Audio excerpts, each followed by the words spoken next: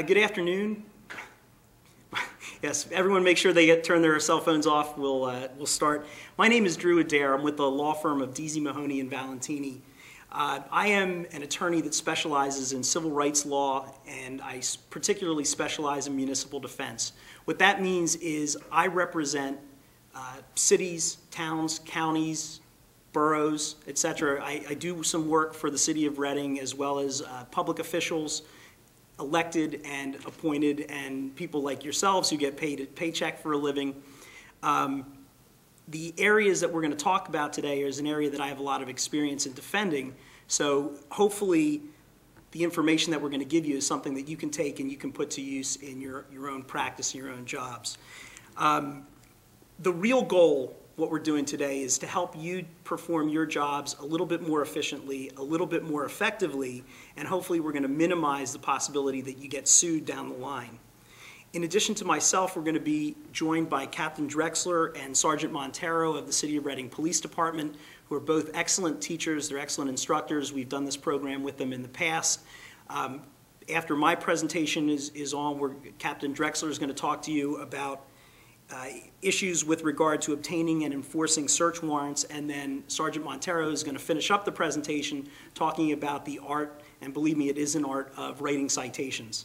Something that you think you may know everything about, but I guarantee you he's going to have some angles that you haven't considered. Because this is a training videotape, I'm going to ask that you hold all your questions to the end. At that point, what we're going to do is, I'll be happy to answer or try to answer as many questions as you may have. We'll stay here as long as you want. But with that said, let me start out by discussing some practical considerations.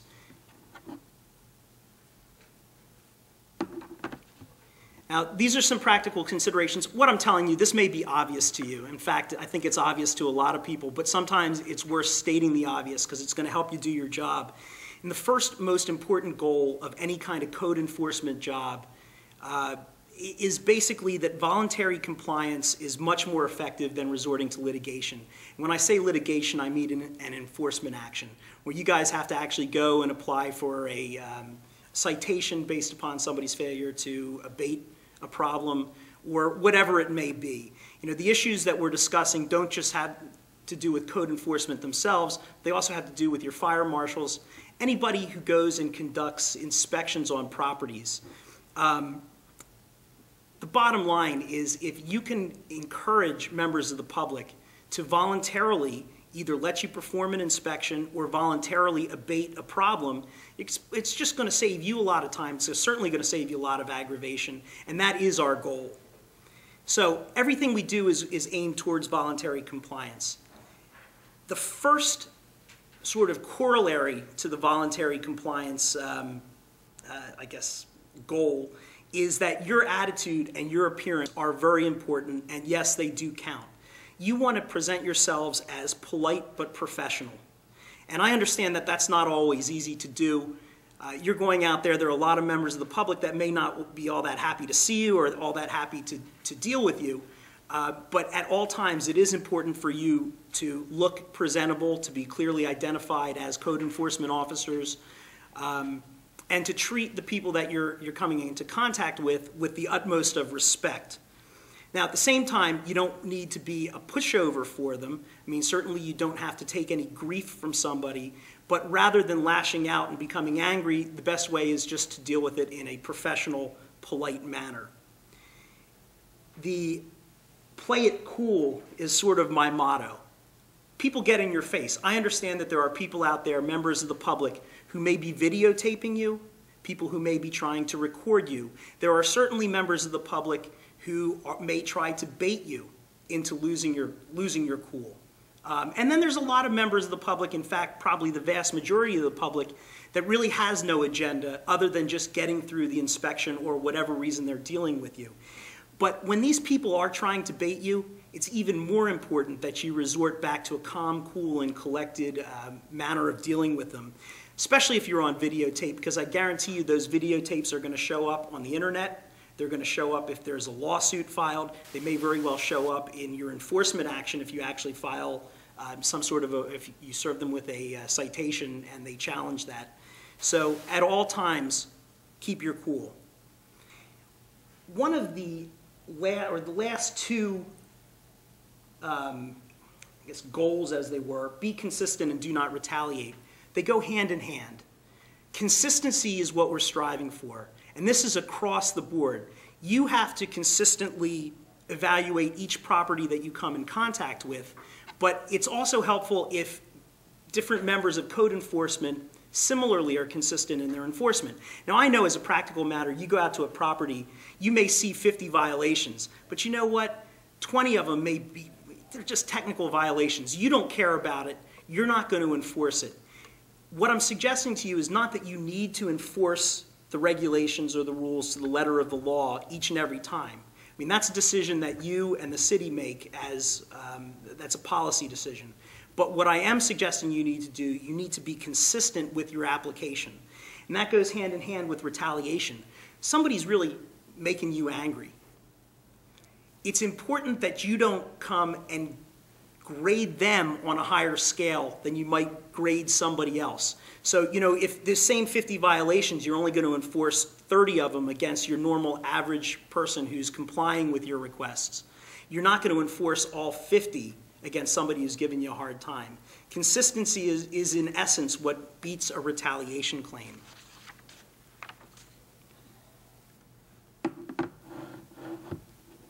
This probably goes without saying, but I'm going to say it nonetheless because I think it's important. Documenting your investigation. Now, you guys go out, and I'm not sure how many inspections you might do on a week, but I'm sure that it's an awful lot of them. And it's every week, out of the year, every month, you're doing more and more. It's difficult to remember something a few weeks down the line. It makes it difficult for you if you have to pursue an enforcement action to remember what it is, what you saw, who you dealt with in a particular property. But I guarantee you that if you have to deal with me because you've been sued, it's going to be that much more difficult.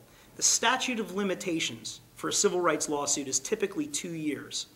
And the way these things work, plaintiffs' lawyers wait those 2 years. So it's probably going to be about 2¼ years until you realize you've been sued. And I guarantee you that 2¼ years after you've inspected a property, you are not going to remember very much about it. That's why documenting your investigation is extremely important. Keep clear notes. If anything stands out at you during an investigation, just jot it down. Doesn't have to make sense to anybody other than you. It just has to make sense to you. I don't have to be able to read it. I'll ask you what it means. If you take photographs, and I'm not sure if you take visual or video or glossy photos, if they're video photos, name the photograph something descriptive so you know what they refer to. If they're glossy, write on the back, because I guarantee you that a picture of peeling paint inside of a house looks like a picture of peeling paint outside of the house, and a 3rd floor hallway looks like a 2nd floor hallway. And while you may remember what it is 2 weeks from now, you sure are not going to remember about what it is 2 years from now. So identify your photographs. Keep a journal or a log. One of the complaints that I hear that you guys are typically working with the same property owner. You're cutting them a lot of slack. You know, yeah, well, there's this violation. I said, hey, listen, you know what? Fix it by a week from now and I'll come back. Week from now, it says, well, you know, contractor wouldn't come back. Say, okay, I'll give you another 2 weeks. You come back 2 weeks. Well, I had a contractor, but he didn't have insurance, so I had to get somebody else. Next thing you know, 3 months has passed. You've been dealing with this guy on a regular basis. If you don't have some kind of a record of the number of times that you've dealt with him, you're really losing a lot of information. And that becomes important, particularly if you file, if you serve him with a citation. If he challenges the citation, you go in front of a DJ. You go in front of the DJ and say, listen, you know, Judge, I talked to this guy on 1, 2, 3, 7 times, and he kept telling me he was going to fix it. You know, and at the end of that time, he still didn't fix it. It's a much more powerful case. It lets you show how you are being reasonable and how you're trying to work with somebody. So it's very helpful. Obviously, and I think you guys do a good job at this, get the names of your witnesses and your complainants. You want to make sure you get their names, you get their home addresses, you get their cell phone numbers, you get their home phone numbers, because witnesses, as you know, particularly in the city of Reading, disappear pretty quickly. You'll never see them again. If you do get somebody, a witness that cooperates with you, Sometimes you get that neighbor that wants to give you all kinds of information. Encourage them to keep a log. Encourage them to keep a journal. You have no idea how, number one, important that makes them feel. But number two, they're going to have the same memory problems that you're going to have. And this is the kind of thing that will definitely help you if down the line you're in court and you're trying to remember what happened, or your witness is trying to remember what happened.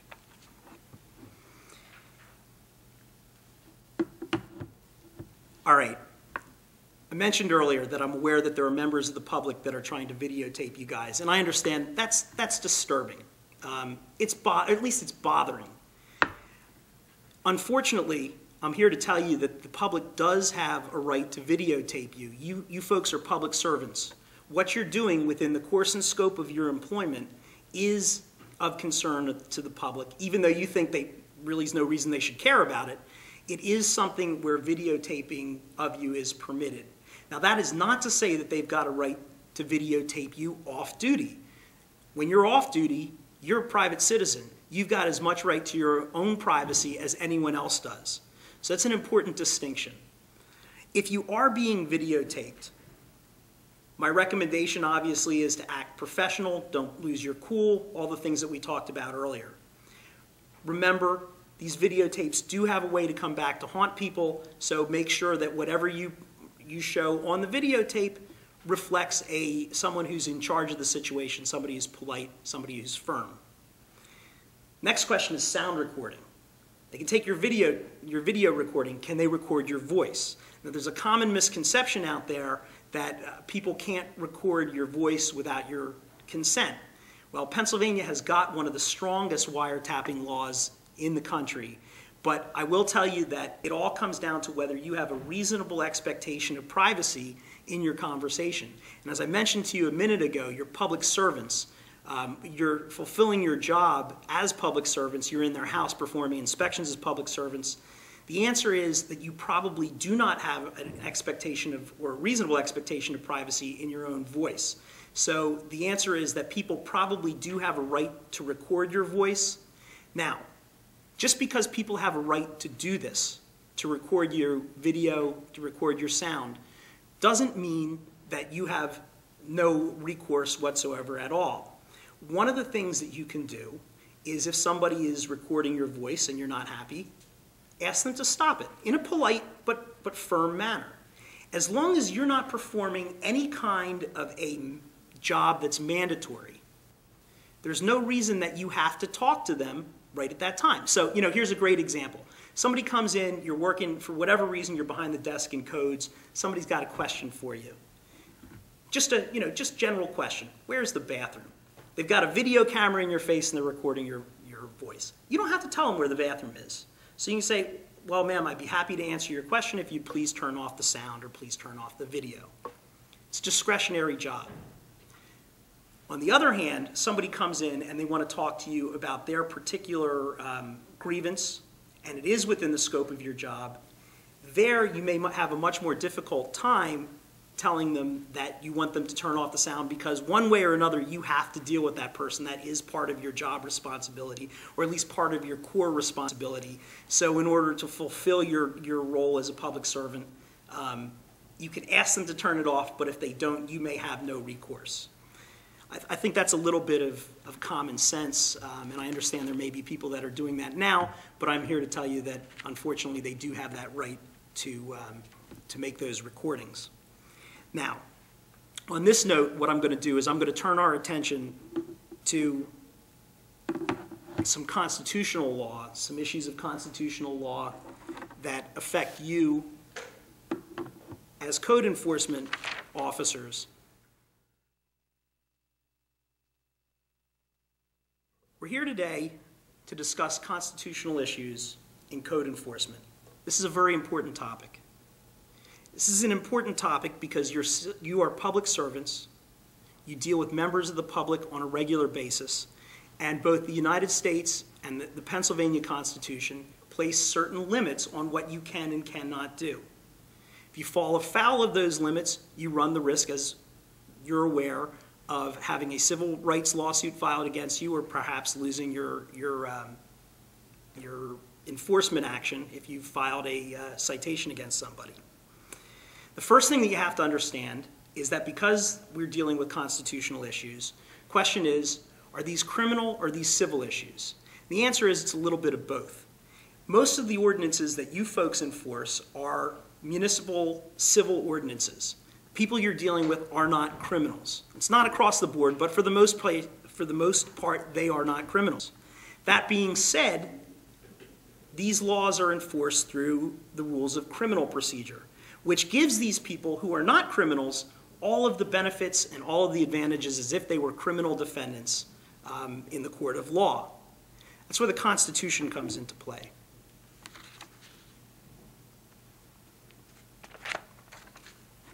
The most important amendment that deals with searches and seizures, well, actually the only amendment that deals with searches and seizures, the most important amendment for you to be aware of is the Fourth Amendment to the United States Constitution. And the Fourth Amendment of the United States Constitution protects against unreasonable searches and seizures. And basically, if somebody has a reasonable expectation of privacy in their property, then they have a right to ask you not to come onto your property unless you have a search warrant that's based upon probable cause. So that's what we're going to talk about mostly today. Number one, do you have to have a search warrant? Number two, what is probable cause and when do you have it? First of all, consequences of violating somebody's constitutional rights. You go and you conduct an unlawful search without consent or without privilege, or a seizure. You take something out of their property that's unlawfully taken because you don't have probable cause or a search warrant. What are the consequences? The easiest one is if you serve them with a citation, they challenge the citation, you're in front of a district justice or a summary appeal down the line. What's going to happen is they're going to challenge the way you obtained that evidence, and they're going to ask that evidence be excluded. If you did violate their constitutional rights, chances are that evidence is going to be excluded, number one, and that is going to result in you losing your enforcement action. Now, that's a job hazard. That's something that you guys do on a regular basis. There's another consequence which should probably hit a little bit closer to home with you, and that is a violation of somebody's civil rights can lead to a civil rights lawsuit. And I will tell you that somebody has the right to a lawsuit, even if they didn't suffer any actual damages, they can still file a lawsuit against you because the violation of a civil right in and of itself is considered a damage. Now, what can happen? These civil right lawsuits typically have claims for punitive damages. And while the city will defend you and will defend itself if there's a civil rights lawsuit, you have some personal exposure. And you have personal exposure for punitive damages because in Pennsylvania, you cannot insure for punitive damages against yourself. And in all of these lawsuits, in every single lawsuit that I've dealt with, there's a punitive damages claim. Now, proving punitive damages can be difficult, but it's something you have to worry about. It's your house, it's your car, it's your income. I'm hoping what I'm trying to do is get your attention because this is something to be concerned with. Now, in a civil rights lawsuit, you should be aware that there's liability not just if you personally violate somebody's civil rights, but if you intentionally do something that causes someone else to violate a citizen's civil rights. Let me give you an example. You knowingly and intentionally tell another code officer that there's a violation in somebody's house. That other code officer, based upon your information, then goes and has an unlawful entry onto that person's property. Not only, well, the code officer who responded, as long as they're pure of mind, probably doesn't have anything to worry about. But you, by passing off that false information, knowingly false information, now all of a sudden you have potential exposure. Same thing applies with conspiracy. A bunch of you get together. Well, I don't like Mr. X because Mr. X is a big pain in my neck. Well, let's get him. You figure out a way, a plan, how you're going to get together and get back at Mr. X. You're going to go and you're going to have a unauthorized search of his rental property or something like that.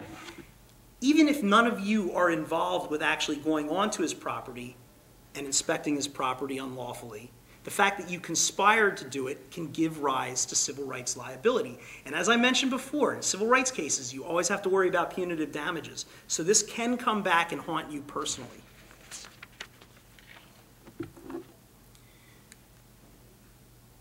The bottom line, everything that I'm telling you today is for you to understand what the contours of these rights are so you know where not to violate them. I mean, that's sort of our goal. Keep you guys out of trouble and also help you do your job a little better. Well, I mentioned a moment ago that the Fourth Amendment protects against unreasonable searches and seizures. Well, not every search and seizure is unreasonable, and not every entry onto somebody's property is unauthorized. There's certain exceptions that apply. Certain times you don't need a search warrant. I've broken them down into 4 categories. First of all, this category where the Fourth Amendment just doesn't apply. Somebody has an unreasonable expectation of privacy. And we're going to get into all these in a moment. Second of all, the most important one and the easiest one is consent. Somebody is giving you consent to go onto their property. That's really our goal. I mean, that goes along with voluntary compliance. You have consent to go onto the property, you don't need a search warrant. Third, exigent circumstances. I mean, that has to do with fire. I think you guys know what that is, but we'll talk about that as well. And then finally, there's the plain view doctrine, which we'll discuss briefly at the end.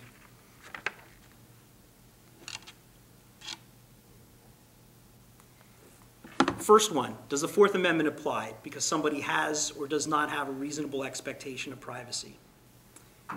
This depends on the individual circumstances in each and every case. There is no hard and fast rule that I can give you when the Fourth Amendment will or will not apply. All I can give you are certain examples to help you understand it. To determine if someone has a reasonable expectation of privacy, it's a 2-pronged test.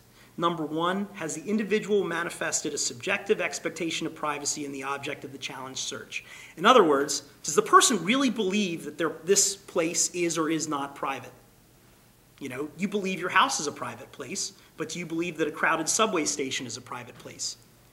It's a question of whether it's a true belief by the individual. And then number 2, sure, you may have a real expectation of privacy, but is society willing to recognize that as reasonable?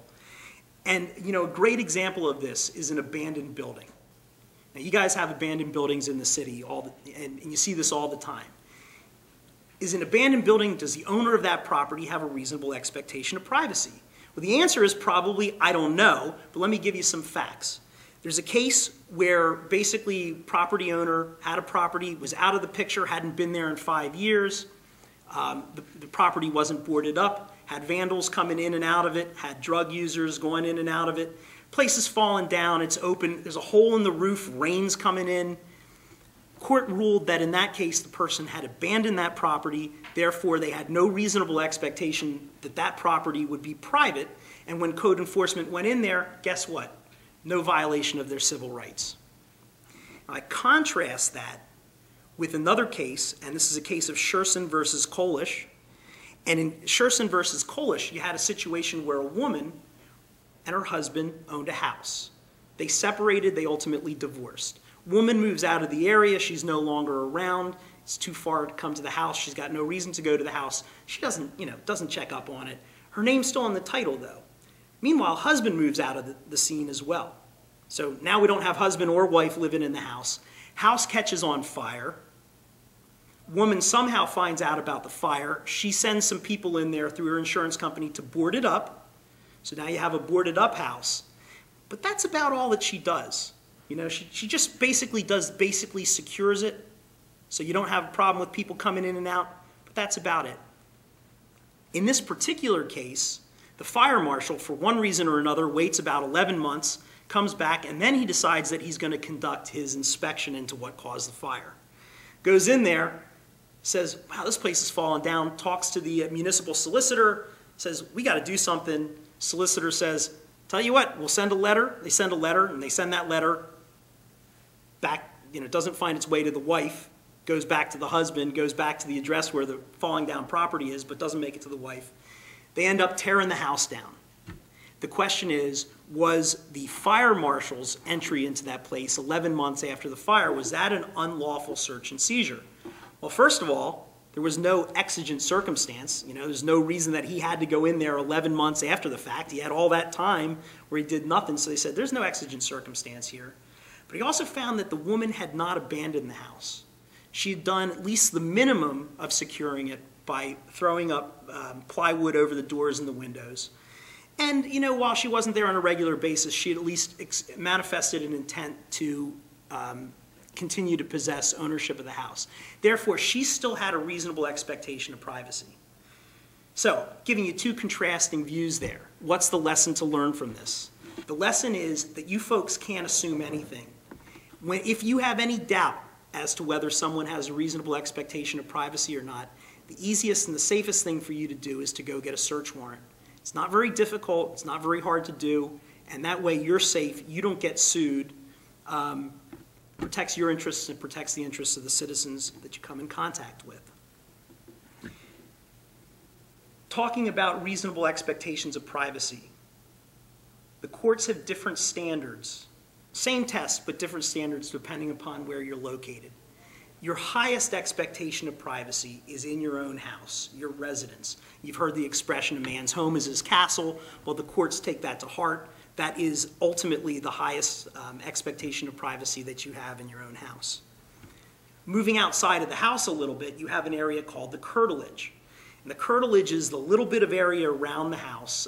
Sometimes it's set off with a fence, sometimes it's not. Great example here in Reading, you've got row houses. Behind the row houses, there's typically a little yard. Sometimes there's a detached garage behind it. That would be within the curtilage. Those areas, there's a very, very high expectation of privacy. Not quite as high as in the residence itself, but it's almost as high. And so there's an expectation of privacy there. That being said, if you can see into those curtilage areas from the public street, there's no expectation of privacy for that which is in plain view. This case, California versus Cirolo, was a case where in a suburban situation, so we're maybe a little divorced in the city of Reading, but it's got a great fact pattern. You've got a person who owns a suburban property. They put up a 6-foot fence.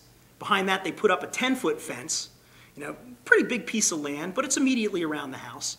Inside of that 10-foot fence, they end up planting, quarter acre of marijuana. Can't see it from the street. But they've got their privacy fences. Anybody passing on the street doesn't know what's going on behind. The police get a tip. Hey, there's marijuana going on. They get an airplane, fly over, 1,000 feet, real low, real slow, naked eye. They can see marijuana. They take a 35-millimeter picture, snap. Picture of marijuana. This is a criminal case, obviously doesn't apply to you, but these laws still are applicable. It's the same rules. Defendant goes, prosecuting him for basically harvesting marijuana, possession with intent to distribute, all of that. The defendant said, I had an expectation of privacy. I was growing this marijuana in the privacy of the curtilage surrounding my house. In fact, you know that I expected that it would remain private because I put up a 6-foot and a 10-foot fence. The U.S. Supreme Court said, that's a ridiculous argument. The bottom line, if the police had passed by on the roof of a double-decker bus and looked into your property, they could have seen it. If there was a knothole in your fence, they could have seen it. If they were on top of another building, they could have seen it. The fact that the police used an airplane to fly over is of no importance. What's the moral of this story? This goes to the expectation of privacy. Yes, the person did have a subjective belief that this property was private and that whatever he did, in this case grow pot, would not be seen by the outside world. But it wasn't a reasonable expectation because number one, it's out in the open. Number two, it could have been seen by anybody, and in fact, it was seen by an airplane. This, as I said, while that case involves criminal sanctions, it's the same application here. Somebody has a fence, you're passing by on a public street, but there's slats between the fence.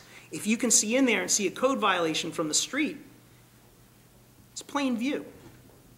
You can see it. Now, that doesn't give you the right to go in there and investigate, but it might give you the right to then go apply for a search warrant. So, reasonable expectation of privacy, the society recognizes it as reasonable. Commercial property. Is there a reasonable expectation of privacy in a commercial property? The answer is there is. Owners of commercial property do have an expectation of privacy, but it's not as high as in the residence. And in fact, not only is it not as high, where you've got commercial property that has got both public and private portions of it, There is a very low expectation of privacy in the public portion, and there's a higher expectation in the private portion. So, for example, in the case of Commonwealth versus Feinagel, there were photographs that were taken of an auto garage back into the garage right from the door frame, from the public entrance. Take the pictures right back there. That was viewed from the public area. Maybe another example that might apply to you folks would be a restaurant. You know, you walk into a restaurant, the dining area is open to the public, you're members of the public. That area, there's a low expectation of privacy, but members of the public are not allowed back into the kitchen. So you can't just go back into the kitchen area to conduct any kind of an inspection without probable cause, a search warrant, or consent, or some other exception to the Fourth Amendment. Additionally, there are certain commercial enterprises that are considered closely regulated businesses, and I'm not going to get into those, other than to say that closely regulated businesses, there's an expectation that they're always going to be inspected. These are typically businesses that involve the sale of liquor, firearms, mining operations, you know, anything that's highly regulated. The answer is, if you're doing an inspection on one of them, you already know which ordinances are letting you do the inspection without a search warrant. You should never make an assumption. If you don't know those ordinances, you should never assume that you've got a right to enter the property. Again, the default recommendation is go seek a search warrant. It's just a lot easier, or seek consent. So, in summary, if there's no reasonable expectation of privacy, the Fourth Amendment doesn't apply. You don't need a search warrant. However, if there is a reasonable expectation of privacy, next question is there another exception that gets you around the search warrant requirement? And now we come to consent. And consent is a little tricky, but again, this is the easiest and most effective way to get access to a property. If somebody will consent to let you do an inspection. My first recommendation to you, I don't know whether the City of Reading right now is using a form, a document. If someone gives you consent, you ask someone to sign off on it. It's not a requirement that you do that, but if you do have somebody, if they've given you consent to a search, if you have them sign off on it, what it does is it protects your neck down the line if you're ever sued and somebody said, I didn't give you consent. If you can pull out a piece of paper and said, well, I've got your signature right here, it's helpful. Again, not a requirement, just a suggestion. Consent to let you onto the property has to be voluntary, and that's tested based upon the totality of the circumstances. Whether consent is voluntary, courts look to the setting in which the consent was given, the party's verbal and nonverbal actions, as well as the age, intelligence, and educational background of the person that gives you consent. So if you come to my house to perform an inspection, and my 6-year-old daughter says, go ahead, Daddy says it's cool, something should, a bell should go off on your head and say, I don't know, she's a pretty smart 6-year-old, but I don't know if I can trust her on this one. Usually this isn't an issue where you know who the property owner is or the tenant or something, you ask for consent, you don't have a problem, but there are situations where maybe more than one person can give you consent or more than one person's consent is needed. And that is the concept of common authority. Where there is common authority, either party can give you consent to perform an inspection or a search or whatever you want to call it. But common authority doesn't depend on property laws, so you don't have to be a lawyer to know whether there's common authority. It depends on the mutual use of the property by persons who generally have joint access or control for most purposes. What does that mean? Here's an example. You've got a piece of property, it's a leased property. You've got 2 roommates that live there. One guy's name is on the lease. They're both paying rent. They both have keys. They both come and go as they please. In that situation, even though only one person is on the lease, either of those roommates can give you consent to inspect that property. Another situation. Again, you've got a leased property. 2 roommates live there. One guy's name is on the lease. He's got his best friend from high school who is basically freeloading off of him, not paying any rent, but he still has got a key, still comes and goes as he pleases. Does that give rise? Does that person have authority to consent? The answer is yes. That's a person who has got mutual use of the property for most purposes. He lives there. It's his home as well. So even though he's not paying rent, and even though probably his roommate should kick his butt out, he still can give you consent to come in and perform an inspection. Couple specific scenarios. Wait till that telephone stops right now. Couple specific scenarios that you may encounter. What about a parent?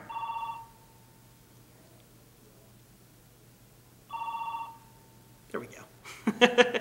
What about a situation where you've got a parent and you've got a child?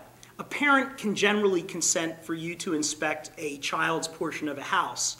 That can apply whether it's a little child or whether it's an adult. So for example, there is the case of Commonwealth versus Pinkins. And there what you had, again, it's a criminal case, but it still applies. There you had an adult child who was living at home with mom and dad, happened to have some drugs in his room. Police show up.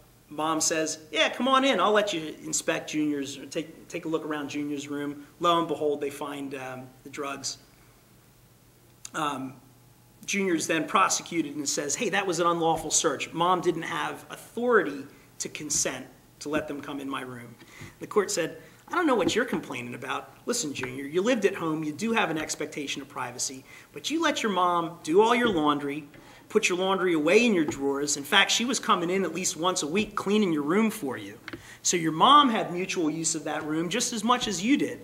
So either you or mom had the authority to consent to let someone come into that room.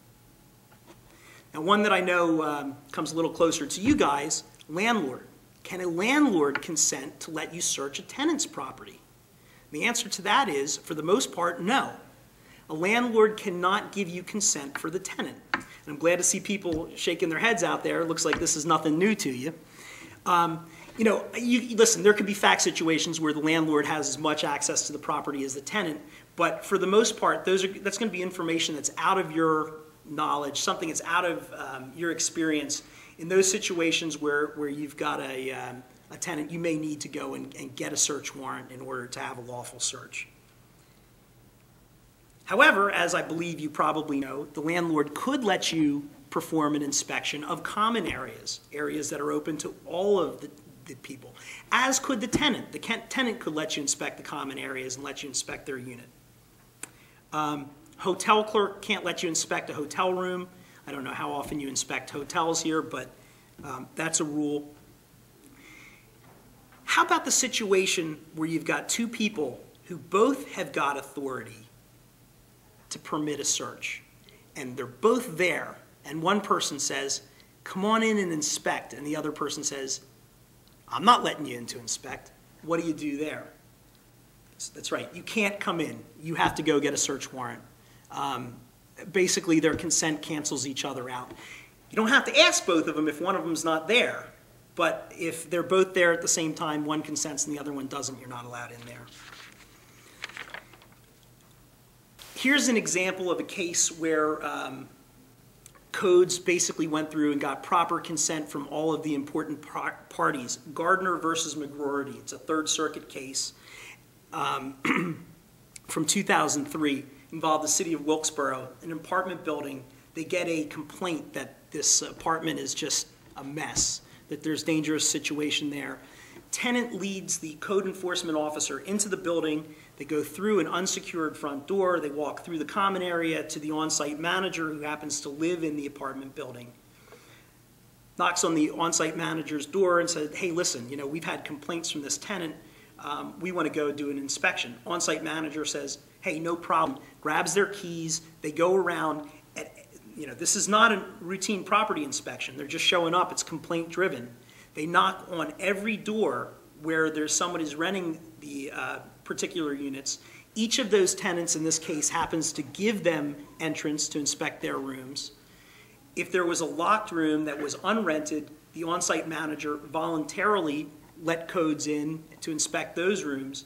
They go through and ultimately they inspect the entire building, and in each level they were given permission to go in either by the tenant or by the on-site manager. Well, the owner of the building turns around and files a civil rights lawsuit and says, this was an unlawful search and seizure, they didn't have consent. The court looked at it and said, no, that's not the case at all. In fact, Codes properly got consent from each of the parties they were required to get consent from. The owner said, well, not from me. And he said, well, you know what? The on-site manager had the authority to give your consent, and so then that was okay. And that actually brings me to our next topic, which is apparent authority. Well, actually, you know what? We're not quite on apparent authority, but these topics blend together. This is whether someone other than the owner themselves has got the authority to give you consent. And the example I just gave you was the on-site manager. The question is, did that person have authority? In the last case, the on-site manager lived there, had keys to all of the apartments. Part of their responsibility was taking care of the apartment, so that person did have authority to grant consent on behalf of the owner. And I know here in Reading, you've got registered agents. If the landlord lives outside of the city, that registered agent would have authority to give you consent. Apparent authority, though, sort of melds into this, because apparent authority is what happens when you show up and you think that someone has authority to let you search the property, but they really don't. And the answer is, as long as it's a good faith belief that that person has authority, you can rely on what they tell you. But it's an objective standard. They're going to look at all the facts and circumstances that confront you at the time. So were you reasonable in believing that the person that let you do the inspection had authority? Another example, Spradlin versus the Borough of Danville. Property owner owns a lot of properties. He's one of those pain-in-the-neck people who owns a lot of properties. They're all falling down. They get a complaint by one of the neighbors that there's some unauthorized construction going on. Codes agent or codes officer exchanges correspondence, telephone calls with the owner. I want to do an inspection. Owner says, sure, but keeps blowing him off. Finally, she says, listen, I'm doing the inspection on the 12th. Meet me out there at the property. The codes officer shows up out there at the property, and lo and behold, the owner isn't there. Doesn't surprise anybody in the room, does it? The manager of the property, however, it happened to be a gym, the manager is there, and the manager has keys. And the codes officer says, hi, I'm the codes officer from the Borough of Danville. And the manager said, hey, you know what? I was expecting you. I knew that there was an inspection today. The landlord told me. Come on in. They go through, and that manager takes the codes officer through, unlocks all the doors. They do the inspection, find a lot of violations. The owner of the property turns around, files a civil rights lawsuit against them, saying that there was no authority for that manager to let them in, let them do the inspection. It was outside of their job description. The court said, number one, that's not true. No, this is the manager of the property. This manager had keys. This manager was aware that an inspection was scheduled, and this person voluntarily took the codes officer throughout the building. Therefore, the manager had actual authority to consent to this search. I said, but more than that, even if they didn't have actual authority, the codes officer had every reason to believe that they had authority. Codes officer shows up. They said, oh yeah, you're here for the inspection, knows why she's there, unlocks all the doors for her. So it was reasonable for that codes officer to believe that this was someone who had consent, who had authority to consent to the search. Now, there is one caveat to all of this. You may have an obligation to inquire a little further whether this person really has authority or not. If something doesn't seem right to you, or if it shouldn't seem right to you, the court's going to say, hey, listen, you might have to ask some additional questions to assure yourself this person has authority to consent to let you into the property. So let's go back to our Borough of Danville case. You're the codes officer. You show up there, and you're greeted at the door by somebody who looks like they've been wearing their clothes for about 2 months. They smell of gin. Their hair is all over the place. You say, hi, I'm the codes officer. I'm here for the inspection. The person says, all right, come on in. You may have to ask a couple extra questions, such as, are you the manager here? Or are you just a homeless person who's living in the doorway? But that's you get the idea. I mean, the circumstances dictate whether you need to ask additional questions to assure yourself that they have authority to let you in. Let's reverse this 1 second. Let's say that in these circumstances, the landlord actually wants your intervention because let's say he has apartments there. Earlier we went over, the landlord may not give you permission into a dwelling unit. You know what? I'll tell you what I'd like to do. Let me answer your question at the end of all of this, just in case some of the other things that we talk about may answer your question, and I'll be happy to answer any questions that you have. All right, thank you. How's that? Yes. No problem.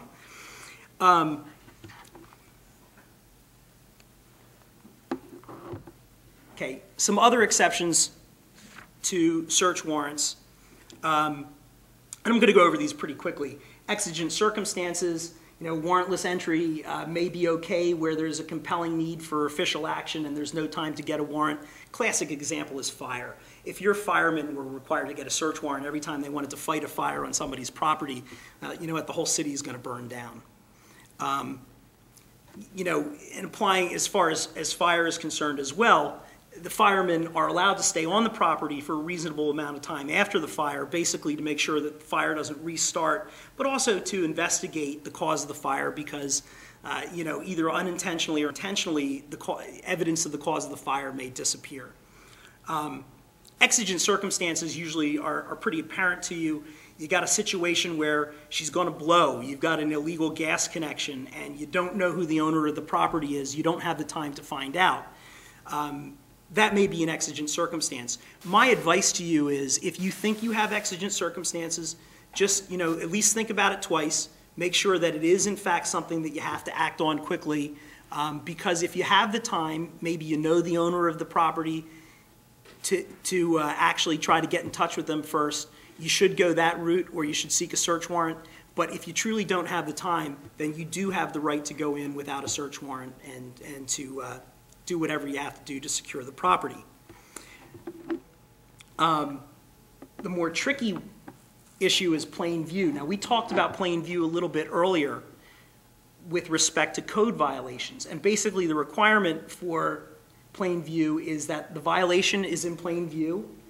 Its incriminatory character is immediately apparent. So earlier when I said you're looking through the slats in the fence, you see a violation. Yeah, I can tell it's a violation from here. I don't have to go in there and inspect it. And that you're lawfully there at the time. So in other words, you're not trespassing in the first place. What I do want to mention, I know that Captain Drexler is probably going to say something about this later, is sort of the interplay between the police department and police officers, I should say, because you are part of the police department, police officers and codes. You may be doing these inspections and you may see evidence of a crime. You may see cocaine, marijuana, illegal firearms, whatever. You're there doing a codes inspection. You're not there doing a criminal investigation. If you see evidence of a crime, what you need to do is alert the police. What they'll then do is they'll use you as basically their complainant, and they'll use your information to support a search warrant, and that would be part of the affidavit of probable cause. But you should not do anything on your own, either by confiscating the drugs, firearms, or whatever. You should need to bring it to the attention of the police. They need to obtain their own search warrant.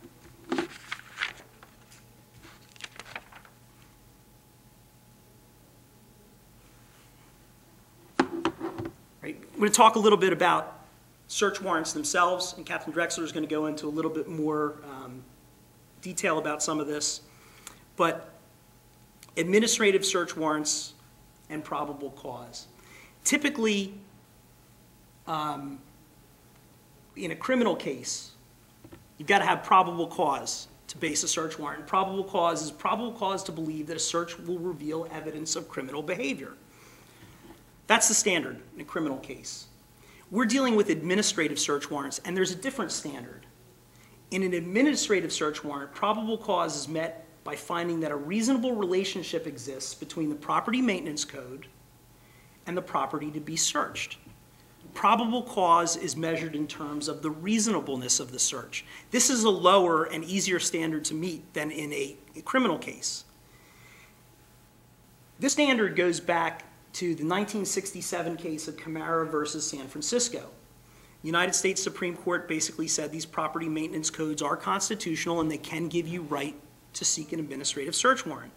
And in that case, the U.S. Supreme Court found that reasonableness is the standard because basically there's a long history of the public and the courts accepting these administrative searches, that administrative search warrants in general are designed to help the public, help the entire public by abating dangerous situations. Administrative search warrants aren't personal because they're aimed at property rather than at individuals. They're not aimed at gathering criminal evidence, and therefore it's a limited invasion of privacy. So they lowered the standard for probable cause. Now, to get an administrative search warrant, a little far.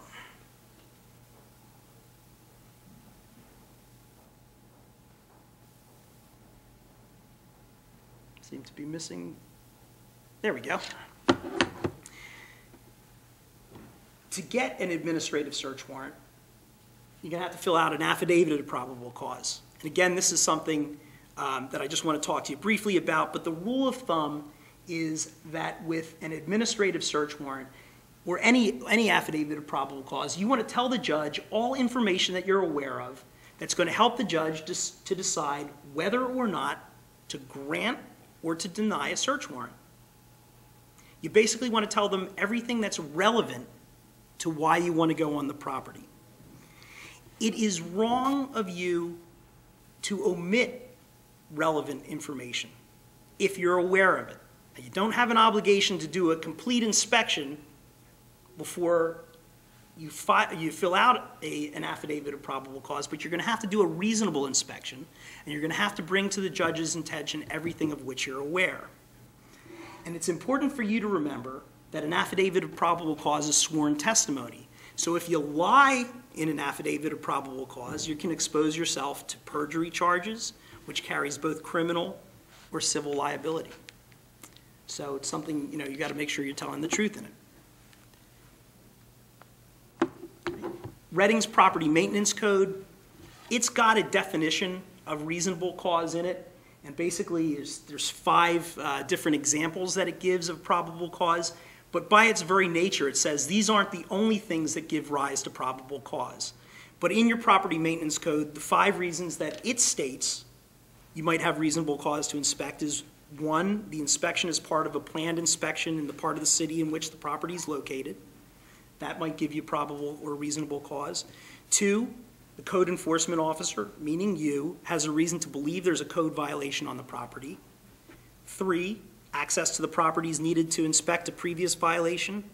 4, Department of Code Services learned that there's a complaint about a violation on the property. This is sort of in comparison to you hearing about it directly. Or 5, access to the property is needed to determine if the property meets standards of property maintenance, building, fire, and or health codes, or for the general safety or welfare of the public. As I mentioned, these are not the only reasons for reasonable cause, but these are 5 examples that are given in your property maintenance code. When you're seeking a search warrant based upon a planned routine inspection, what the court is going to do, as we said a moment ago, they look at basically at the purpose of the ordinance. Your property maintenance code is a comprehensive ordinance that's been passed to protect for the health, safety, and welfare of the public, and it regulates all aspects of the building. And then they're going to look to the relationship between your ordinance, the property maintenance code, and the property that you want to search itself. And you're going to want to tell the judge information that sort of ties the two together. So you'll tell him how long has it been since the last inspection, what type of a building is it? Is it a private house? Is it a multi-unit apartment building? Is it a commercial building? The condition of the entire area. This is in a really run-down part of the city where we've got a lot of problems, or this is in a part of the city where it's been regentrified or something like that. And but the one thing that you do have to remember, you also want to tell them any other information that you can think of that might tell the judge, hey, I should issue this search warrant. But the important thing for you to remember, you don't have to have specific knowledge that there's a violation in that property to be entitled to get a search warrant, an administrative search warrant to perform a property maintenance inspection. I'm going to give you another example. This is an example of an area inspection. Basically, the Borough of Glen Olden, which is a client that I've represented in the past, They had an apartment building there, 174-unit apartment building. Borough sends out notice, we're going to do inspections here. Owner then notifies all the tenants, hey, we're doing inspections here. Everybody lets codes in. They go, they do an inspection of the building. One woman decides she doesn't want to let codes in. She thinks that it's unreasonable that they come into her property. Codes tries to negotiate with her. Finally, they get a search warrant. They go in, inspect her property. It's the end of the story, or so you would think. Civil rights lawsuits filed against them. Unreasonable search and seizure. The judge in Philadelphia looked at this case and said, you know what?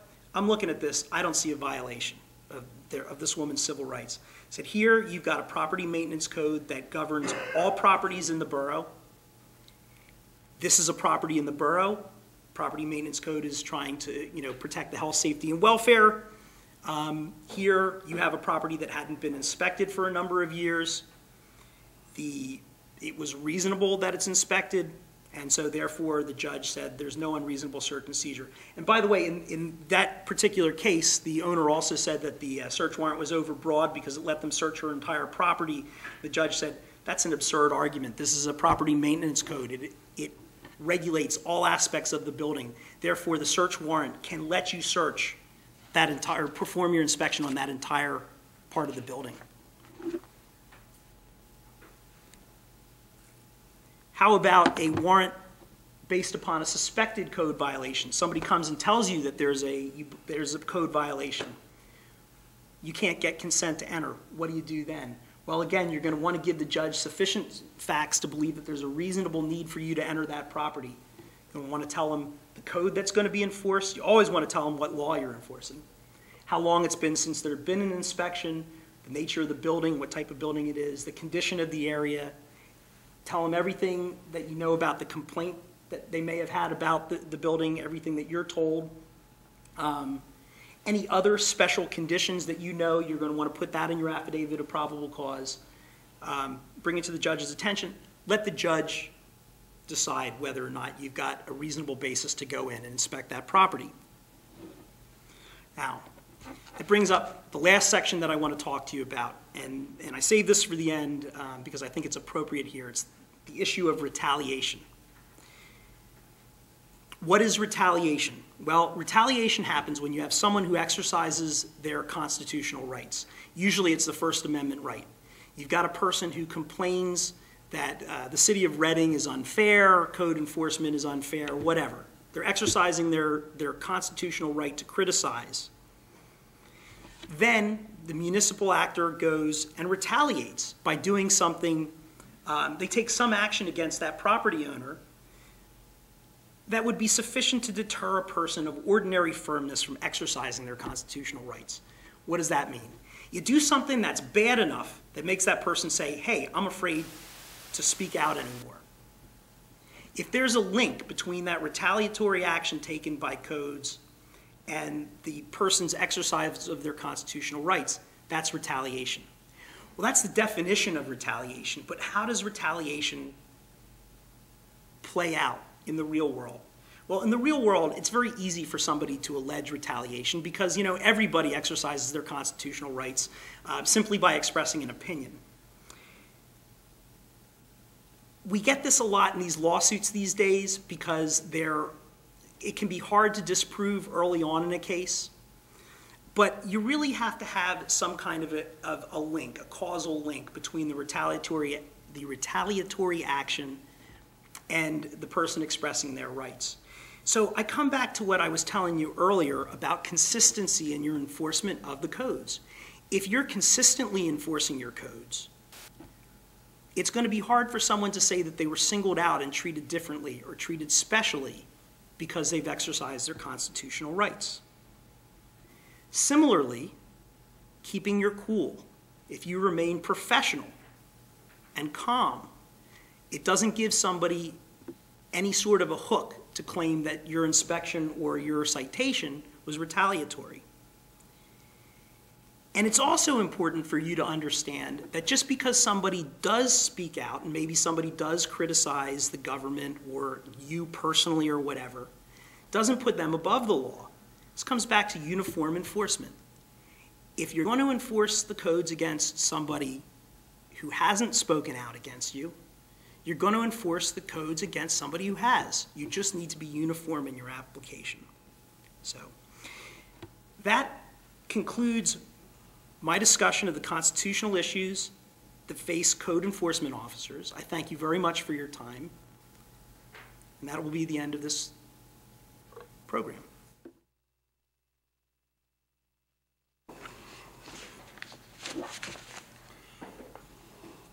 See, a lot of this has already been touched. I think maybe what would be a good idea, certainly I've been teaching our academy classes and updates on how to prepare search warrants for many years, but of course my expertise is on the criminal side, so we'll touch as much as I know about the administrative side. Maybe it'd be a really good idea if you look at the search warrant and if you look at your blank, I thought it'd be neat to kind of go through this a little bit and maybe just kind of fill in with some of your hand notes on what should be filled in.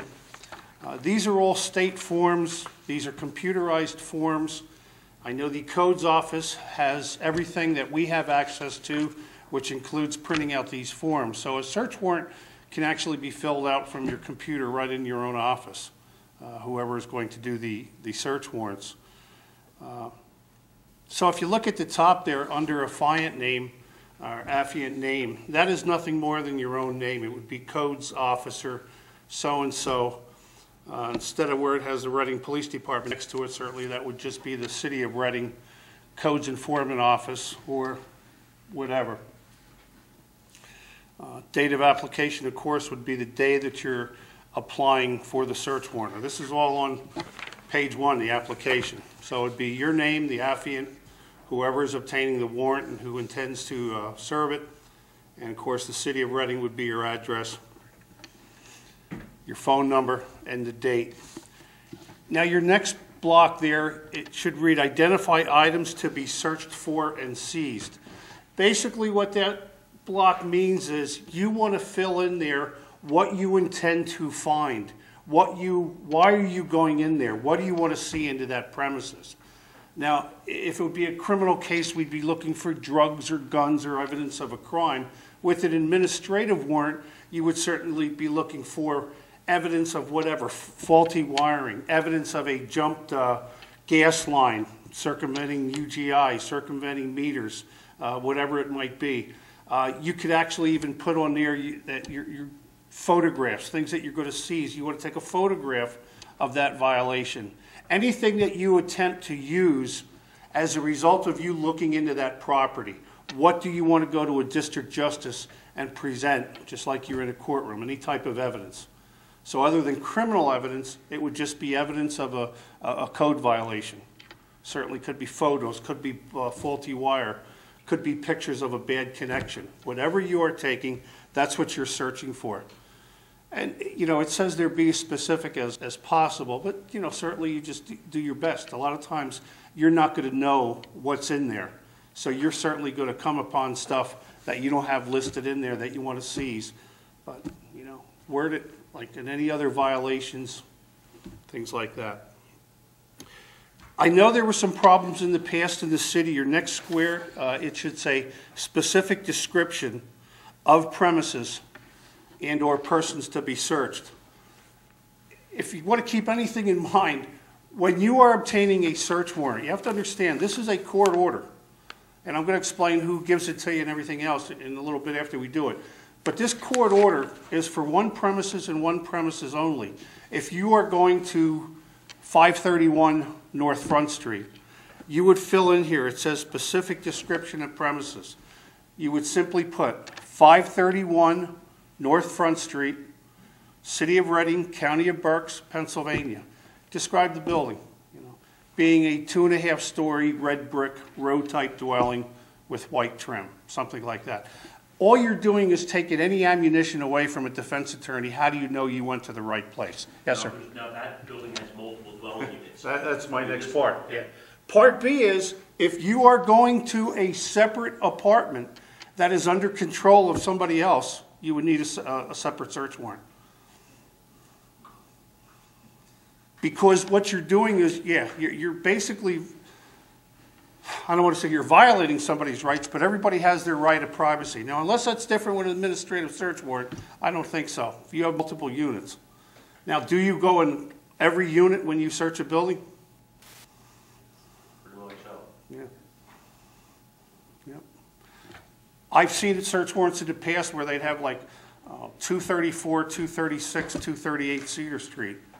No good. I can't imagine a district justice would ever sign that. They're individual warrants because they're under the control of a different person. Now, I would certainly have you or Michelle find out about that if it's any difference, but I can't imagine it's any different. You would need separate search. Do you agree with me on that? I believe that's the case, although an argument could be made that where you've got multiple units in there and it's a property maintenance inspection. Right. You're there to inspect the property as a whole. And I would appreciate if you could look into that because that's tough for me to answer. Certainly one address. Multiple units. In that one address. Right. Within that one address. Certainly on a criminal search warrant, there's no question. That is separate warrants. If we're going to somebody who lives on the first floor, we would say 531 North Front Street, Reading Berks, PA, being a 3.5-story red brick with white trim, and then we would also have first floor front apartment, like apartment A, or if it had a letter on the door. I just don't know if there's anything different. I apologize, but I don't. I don't know if there's anything different for an administrative warrant that would give you the right to search multiple apartments in one building. I've never seen the issue addressed one way or another. Okay. All right. For an administrative warrant. I Right. certainly have in a criminal warrant. Oh, yeah, criminal warrant, there's absolutely no question. If we go to a house where we know they're dealing drugs, let's say, there's 3 separate units, that's 3 separate search warrants. Or we cannot go and we can't go to another unit. Yep. Your next line where it says name of owner, occupant of premises to be searched, very simply, common sense, that is the person who owns that property. Your next line, violation of, that would strictly be what do you expect to find there. Code violations, it would be in violation of City of Reading codes, number you expect bad wiring, bad water, a jumped UGI system. I don't know what you call that, but you know, where they're jumping the line, something like that. Your expertise is that field. Whatever it be in violation of, whatever code. In criminal work, it would be in violation of the Pennsylvania Crimes Code. Certainly administrative warrants, it would be in violation of the city codes as amended, whatever year. And if you know a section, fine. You know, be as specific as you can always. Data violations, very simple. You just fill that in. I happened to print this yesterday. That's why yesterday's date on there. That just comes up in our computer. Whatever day you're executing it. Your next line, you don't have to have anything approved by the district attorney. Number 2, additional pages attached. I can't imagine you're going to have any of that. Probable cause affidavit must be attached. The probable cause affidavit we'll get to in just a minute. I know it was just touched, but let's just kind of do this first page. Signature of affiant, you're going to sign that when you appear in front of the district justice who is issuing the search warrant. Right under that, you're going to see the words sworn to and subscribed to me this. If you're getting a search warrant signed, guys, if you're getting it signed at 2 p.m. on February 12th, that would read sworn to and subscribed before me this 12th day of February 2009. DJ would fill in his own magisterial district, but that would be the date and time, and that's critical when that gets put on there, because very simply, when you obtain a search warrant, you have exactly 48 hours to serve that warrant. 48 and a half hours later, that warrant is no good anymore. You must serve it within that 48-hour period. But we'll get into that a little bit more when I get into some of the rules of criminal procedure with it. But anyway, the next line can either be filled in by your office or whatever. We usually fill it in ourselves so we know it's correct. The warrant shall be served as soon as practical and shall be served only between the hours of 6 a.m. and 10 p.m. There's 2 types of search warrants. The two types, I'm sorry, there's two types of search warrants, what you call a daytime warrant and what you call a nighttime warrant. Unless you people have emergency circumstances, I would safely assume that 99.99% of the time, you will be serving what is called a daytime search warrant. So you would put an X in that top square. And what that means is the courts and court cases have decided, and rightfully so, that between the hours of 10 p.m. and 6 a.m., they don't want people knocking and barging doors down to do either searches for criminal activity or even searches for code violations and so forth. So the courts have said search warrants should be served from 6 o'clock in the morning till 10 o'clock at night. If you find you need one outside of those hours, then you have to put something in here that justifies why do you want to hit something at midnight. If you feel you have a safety violation and maybe you don't have quite enough to go barging in without a search warrant, say, hey guys, we got to do this tonight. We're not going to wait till 6 o'clock. We have somebody's safety. We might have a gas leak, whatever. Then you could go and put a request for a nighttime warrant. It's the only difference. As I said, I cannot imagine any, if any times that you guys will need anything other than square number 1 there, which says any time between 6 in the morning and 10 o'clock at night, okay? And then the next line down there where you see PM and o'clock and 2000, that's going to be exactly, it means the search warrant runs out. If you get the search warrant signed at 2 o'clock on February 12th, the date down there will be 2 o'clock, February 14th, 2009, which is exactly 48 hours from the time you get it served, time you get it signed. So anytime you get it signed, you have exactly 48 hours to execute the warrant. The bottom is nothing more than issued under my hand. The DJ will fill that out. He'll put a seal on it and go from there. So really, that's kind of page 1. There's nothing there other than be as specific as you can, describe the premises, make sure you have a good address on there. If you're looking at first floor apartment, put first floor, whatever you have. We described the house to take any bitches from an attorney out. Sorry about that. You know, they play, you know, a criminal attorney will play, see, I cut you out, you know, like that. You know, they'll look for any faults you have, and that's their job, to protect who they're representing. So we try to be as good as we can. Going on to page 2, and I know it was covered, probable cause, the way I teach probable cause with a criminal warrant, is what leads you to believe. And this kind of goes with an administrative warrant. What leads you to believe that there's seizable objects in a certain place? And if you think of that, that is my own definition of probable cause. And, you know, to me, there's no difference between criminal and administrative a warrant.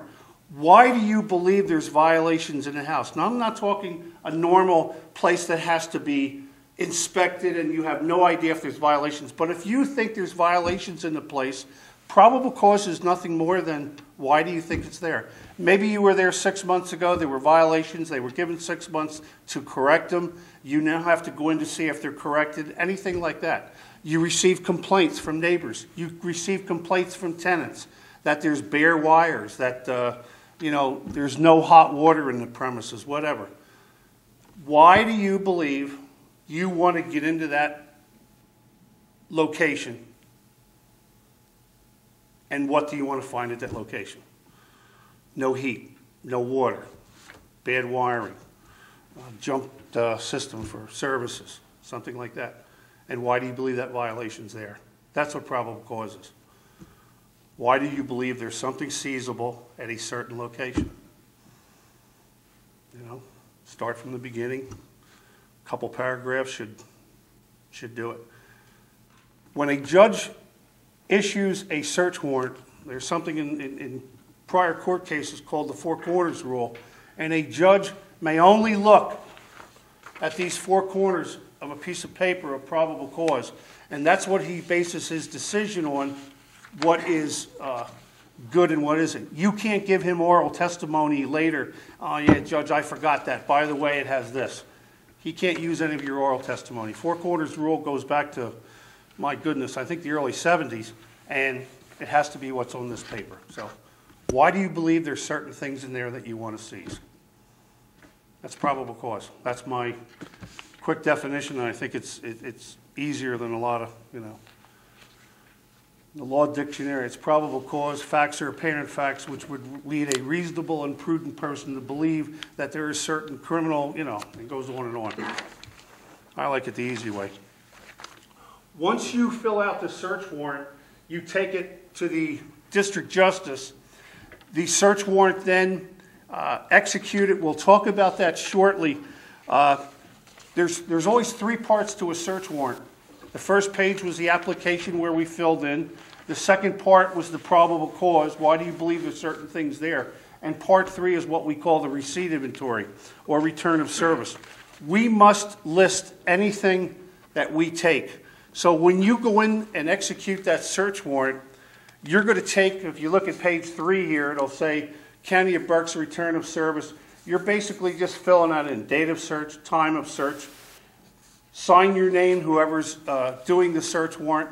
Underneath that, put another couple of the codes officers or a police officer that's with you, whatever. Just kind of fill that out. And then, of course, page 4, that's nothing more than the receipt inventory itself. And the receipt inventory is, what are you taking? Are you taking fixtures? Are you taking a piece of bad wiring? Are you taking this? Whatever if you're taking anything out of there, other than taking photographs or whatever.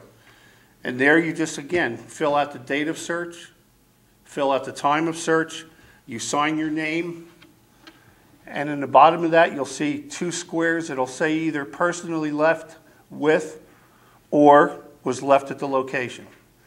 If a person is there and you execute the search warrant, when you are finished, you should give them, you'll have extra copies with you. DJ will make about 6 copies for you.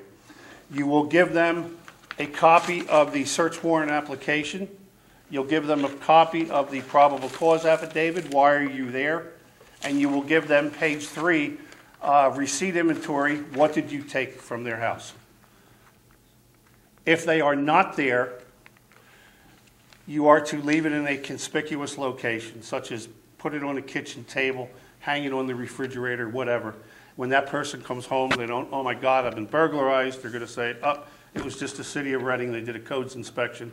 That's why my door lock is forced or broken or whatever, if you have to force. And I'm not getting into whatever rules the city's going to have about entry, but certainly you're better off having the person there. You give them all 3 copies. But they have the right to have those copies right away. Otherwise, you're just going to have their attorney calling you a very short time later. How come I didn't get any copies? And then you got to make arrangements to meet with them and all that. But constitutionally, of course, they have the right to know why was their Fourth Amendment taken to a point of a search warrant issued. So give it to them or leave it in a conspicuous location when you leave. Needless to say, if you damage a place, you try to shore it up the best you can. We don't go breaking windows just to break the window. Kick it right at the lock. You'd be surprised you could force a lock if you have to make forced entry. If your department and your supervisors feel that it's important enough to get in there and you do make forced entry, you're kind of up to you to kind of fix it a little bit, put some wood on it, whatever it takes to fix it. But again, that's going to be upon the discretion of, I'm sure, your supervisors on entry. Criminal warrants we serve no matter what. We don't care if they're home or not. We're going to either go in or force. So really, that's the search warrant itself. What you want to consider, there's certain rules with search warrants. I'm not going to get into a whole lot of specifics, but generally the ones that you're going to have to know.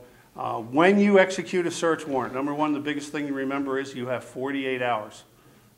You may go on the 47th hour and 58 minutes. If you get that signed at 2 o'clock, if you get that signed at 2 o'clock on the 12th, and you decide you're going to serve at the 14th at 1:45, you knock on that door, you make entry. Doesn't matter. You can be searching there for hours on end. It does not run out in 48 hours. Your time of entry must be within 48 hours. You must execute the warrant within 48 hours.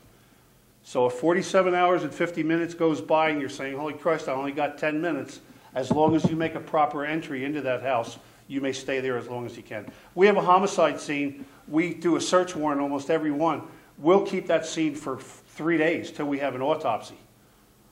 As long as we execute it, we maintain control of that house, you may go over that 48 hours. If that makes sense. It's entry upon 48-hour time.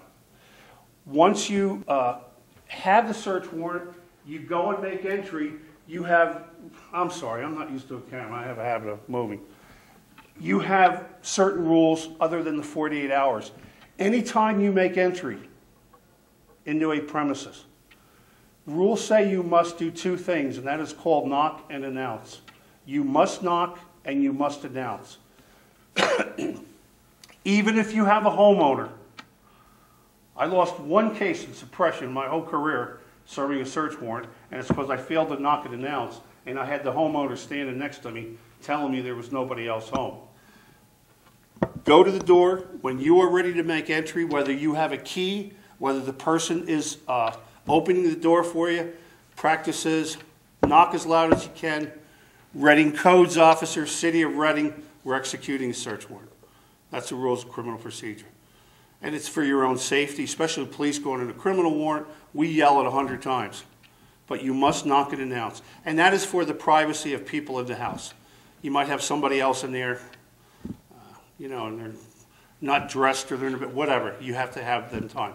Once you knock and announce, court decisions say you must wait a reasonable amount of time before you make entry. What's a reasonable amount of time? There's probably 20 cases that will give you 20 opinions. I would say if you go at least a minute or two to be safe, you make about 3 announcements. If at that point you get no response and it's your supervisor's idea, we're going to serve this search warrant one way or the other, then you may make forcible entry. But remember, before you make forcible entry, or if somebody opens the door for you, you will do the same thing and you will knock and announce. Reading Codes, we have a search warrant. So you get your warrant, 48 hours to execute it. You go there, you knock and announce before your presence, you execute the warrant, you take what you want to take, you fill out a receipt inventory, and give them a copy of all 3 parts of the search warrant, probable cause application or affidavit. Your application is page 1, and receipt inventory page 3. Those 3 they get. Now, if you have a search warrant, whether you served it or not, you must take that original back to the district justice, wherever you got it signed. The district justice, you must return it within 10 days. If he signs or she signs a search warrant, even if you don't execute it for some reason, 10 days, procedure says you must take the search warrant back, whether it's executed or not, because it is a court record already. So 10 days you have to get the search warrant back. Usually you're going to do it the next day, when you have time. Who may issue a search warrant? Real simple. Pennsylvania, if you think of Reading or Berks County, you have 2 types of districts. You have a managerial district and you have a judicial district. We happen to be Judicial District 23. We have district justices in Wernersville, Birdsboro, Hamburg, Oley, 5 in Reading. Any district justice in Berks County, which is our judicial district, any district justice may give you a search warrant for any magisterial district. So if you're looking to get a search warrant across from Wally Scott's office and he happens to be closed, it's 4 o'clock in the afternoon or whatever, you can go anywhere to get that search warrant signed, anywhere. At nighttime or after 4 o'clock, if DJs are closed, you simply go down to the courthouse. There's an on-call DJ, and he can serve it because he is within our district, whoever's, it's usually a senior district justice. But any magistrate may issue a search warrant for anywhere under Judicial District 23, which of course is Berks County. So don't think, oh shit, oh, I'm sorry. The district justice isn't available, I can't get a search warrant signed. That is not correct. Anybody in DJs like to serve their own paperwork. You know, they like to issue their own search warrant. So our rule of thumb, if that search warrant is ready to be signed and that district justice in that area is available, we go to him first.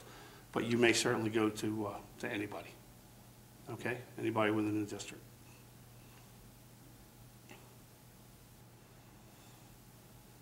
I know I've done a lot of talking.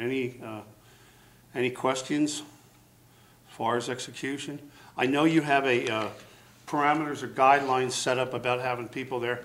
I can't emphasize how important it is too. I know he had touched it just a little bit. If you see controlled substances, please just stop there. Guard the room. Don't let anybody in. You're fine. But give us a call. And the famous case, which was a Pennsylvania Superior Court case, happened to be mine, Adolph Black, Commonwealth versus Black. We actually went into a second-story lounge down there in Franklin Street.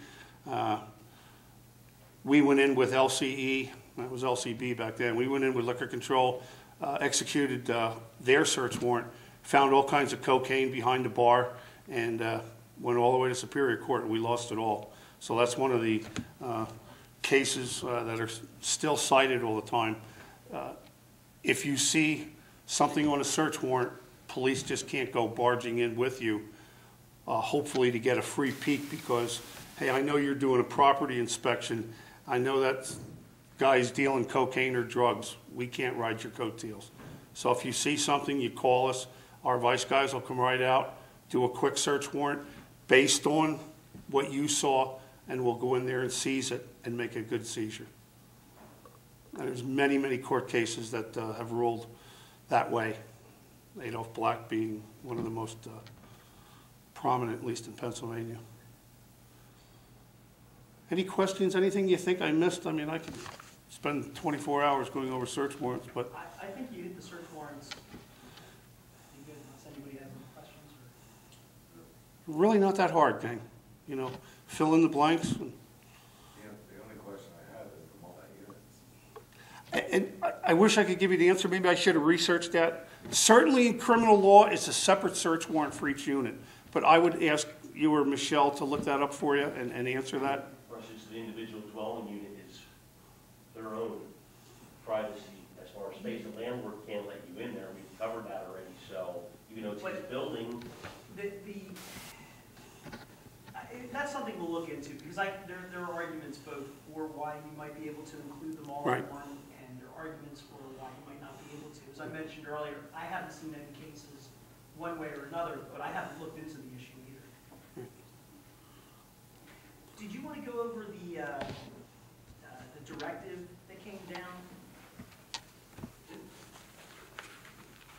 So everything we discussed so far also pertains to all the building codes also. Yeah, And anything we've adopted from the state. The criminal law, you know, most of these cases, I've got a copy of these. Or like safety codes, if you will. The state of Pennsylvania has adopted the ISOs, the building codes. Yes. Some like safety codes. One that says in most cases the property owner will have been notified. Again, you know, when you're doing your administrative warrants, I would assume absolute vast majority will be with the homeowner there. You're certainly going to have that one homeowner who's going to refuse to cooperate with you, and they're not going to open the door, and I know that was just not too long ago, that one case. But they'll be notified, and if they don't want to open the door, number 2, a search warrant will be reviewed and approved by a police supervisor. Certainly if somebody's doing that out of Michelle's office, or if it's going to be out of your office, whatever it might be, just simply give any of us a call. Just come down to Criminal Investigations, come down to Vice, and we'll certainly look at it and say, hey, that looks good. I've done that with Michelle in the past. In fact, I made sure I gave her access to this program to print them up, and whoever's making it up, be more than happy. Anybody in my office can look at it and say, hey, put this in, or, you know, whatever. So simply come down to Criminal Investigations and or Vice, and we'll be more than happy. When necessary to secure a search warrant, an attempt will be made to notify the owner of the date and time like the way I said, they're going to be trying to be notified by the city of Reading. If I were you guys, in every power that I would have, I would make sure that person's there and you make a peaceful entry.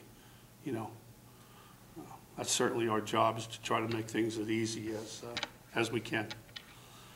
Because you got a lot of times too, you have a property owner that's giving you trouble, but it's your tenants inside that sometimes has to pay for, you know, the actions that occur there. So I think it's important for us to take every possible step we can and basically really explain to them why we're there if they don't already know. Explain to them before we make entry and make it as peaceful as we can. I mean, unless you have somebody inside screaming for help or, you know, somebody being killed or whatever, I don't really think there's any need to do anything with haste and to take any steps that you can kind of just take your time and do it the easy way. There's always an easy way of doing it. If the property owner or his representative is present, the codes officer will inform him of the search warrant. Gee, I'm sorry, I just said that really. Purpose and scope of the warrant. Again, I just said that. I didn't even know it was here. Codes officer will request entry into the premises. If denied, the codes officer will again explain their authority and ask for non-force entry. The codes officer will tell the owner that forcible entry will be made if cooperation is not given. Certainly we are covered under that. Again, it is a search warrant is nothing more than a court order. And what that is, that court order directs you to search those premises. That's what a search warrant is. It's a court order that directs you. And once you execute, you're taking over that house. You're the king of the house at that time. We don't allow anybody to walk around. Codes violations might be a little different, but I don't want somebody reaching in or slamming doors on us. You know, once you execute a search warrant, you are boss of that house, because the court order is telling you that you shall, not may, you shall go in there and search that house. So again, you be as absolutely as courteous as you can. And in most occasions, that homeowner is going to be with you and cooperate fully. You know, you have the right to tell them that we shall make entry. Why don't we do it the easy way? And most times you'll get full cooperation, I'm sure.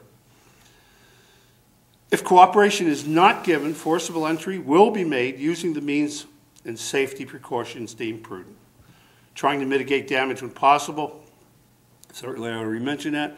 Police officers will make the forcible entry and secure the premises for safety purposes. So we shall go in, we will not conduct a search, we'll go in there, make sure there's nobody in there that can hurt us or you or present any type of ambush situation. Once we deem it to be safe, we will leave and let you people do your job once entry is made, okay? And we're certainly, as police, going to take the exact steps you will. We will make every effort to have somebody there to make a peaceful entry first.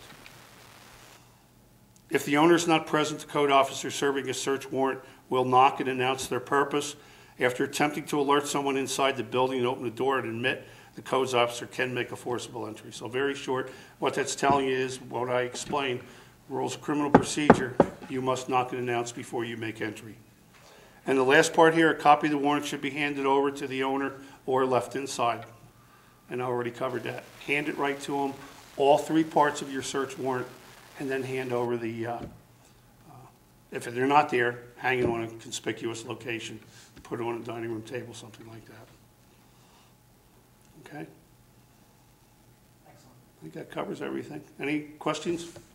Didn't want to try to be too technical. Good.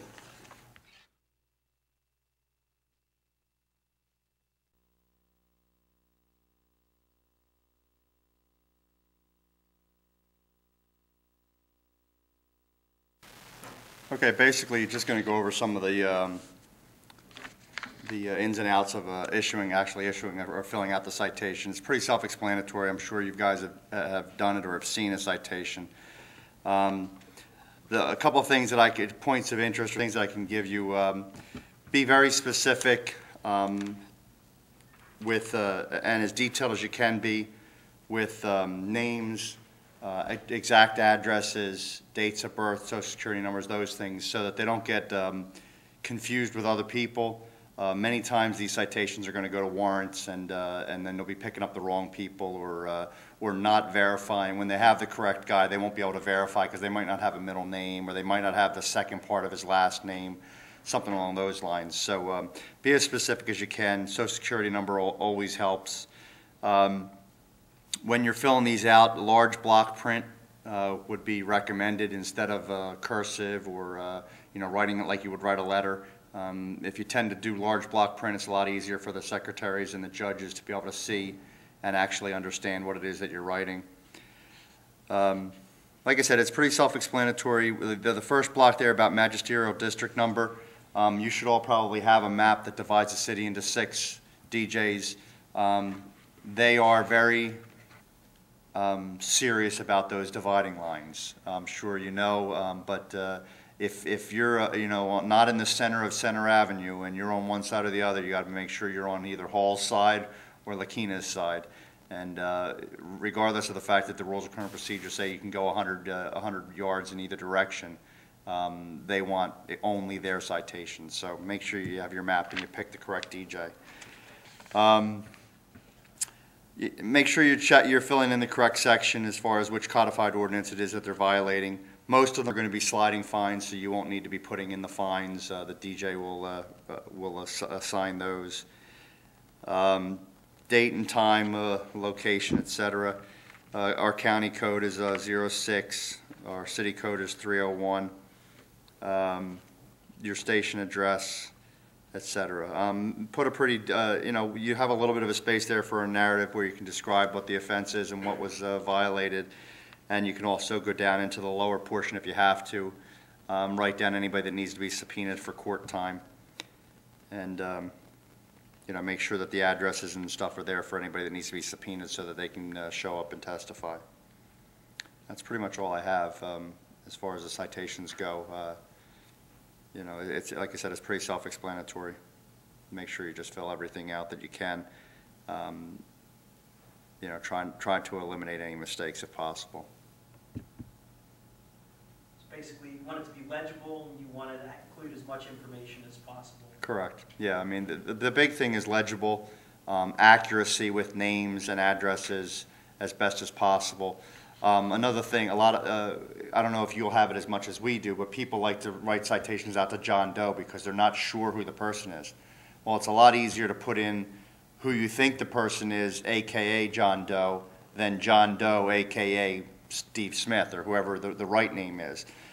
Because then it's going to be filed under the person's name who you think it might be, and there's a better chance of that person getting arrested than the 40,000 John Does that there are out there for citations that don't have the correct name. I don't know that you'll have a lot of that going on, but... And most of these citations they'll be writing will be directed towards a property, so they may not know a social security number for somebody. That's not essential, is it? No, it certainly won't void the citation, or it's not a large error, if you will, that would make the citation, invalid. But the more information, the better. So, I mean, some of those things can be obtained, through different records, property records sometimes. But if you don't have it, obviously, you can't put it on the citation. As much information as you have available is basically all that you can do.